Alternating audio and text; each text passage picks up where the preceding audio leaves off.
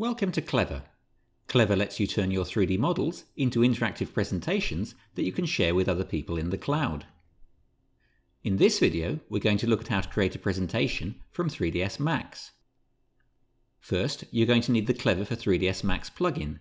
You can get it by logging into your CL3VER account.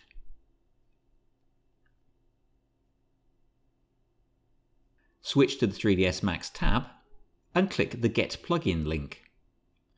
Once the file has downloaded, unzip it to your desktop.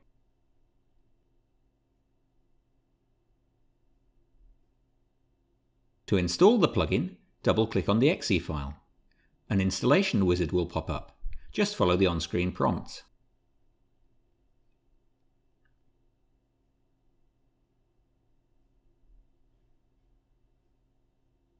You can uninstall the plugin in the same way.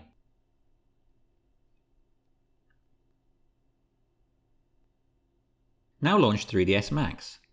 The CL3VER settings will appear as a floating toolbar the first time you install the plugin. You can dock it anywhere you want in the interface. If I right-click on the viewport label, you can see that this scene already has cameras set up. These will be replicated in the CL3VER presentation, enabling viewers to navigate it. To export the scene to CL3VER, click the cube icon. CL3VER will prompt you to log into your account. Click Log In to launch a browser window.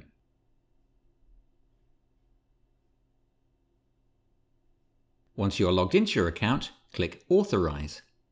The scene should now begin to upload. The process can take a couple of minutes, so we've sped it up.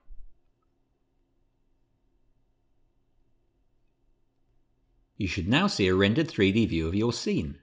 You can navigate it by holding down the left mouse button to rotate the camera view. Holding down the right mouse button pans the camera. The scroll wheel zooms in and out. You can switch between the camera views set up in 3ds Max by expanding the right-hand menu and clicking Cameras. Just click on the names in the list to switch between them. You can also switch between cameras by clicking their icons in the viewport.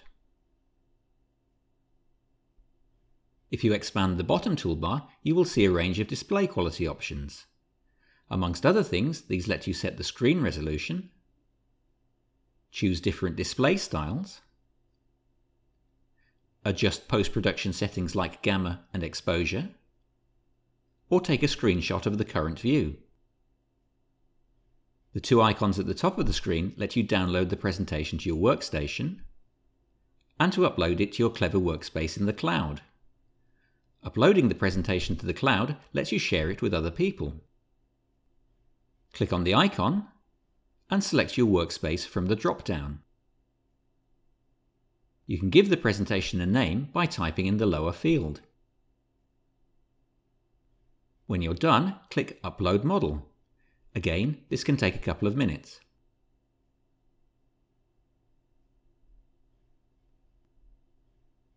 Once the upload is complete, open your web browser and log into your CL3VER account. You should see the scene that you just uploaded in your workspace. To share it with other people, click on the three dots on the right of the thumbnail and choose Share Project. To invite someone to the presentation, type their email address into the top field. Choose whether you want them to be able to edit the presentation, to comment on it, or only to view it. And when you're ready, click Add, and then Done. An email with a link to the project will now be sent to your collaborator. To view the presentation from your own workspace, click on the thumbnail, and then click View Project. Again, the scene can take a couple of minutes to load.